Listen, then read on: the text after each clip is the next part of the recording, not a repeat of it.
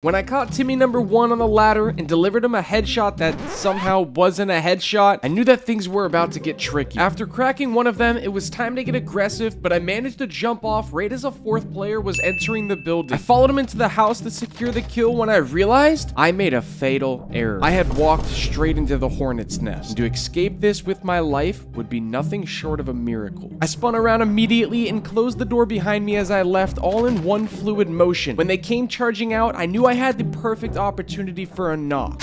I found some cover immediately so I could break their line of sight before hitting the 180 and taking up a position holding the door. And that's when Timmy number 2 walks straight into my trap. He eats my load, hey yo, and flops like a fish, but when I turn around, the situation got even more complicated. 6 inches in front of me was another enemy, and I had my sniper in my hand. The only way to survive? Hit the quickscope.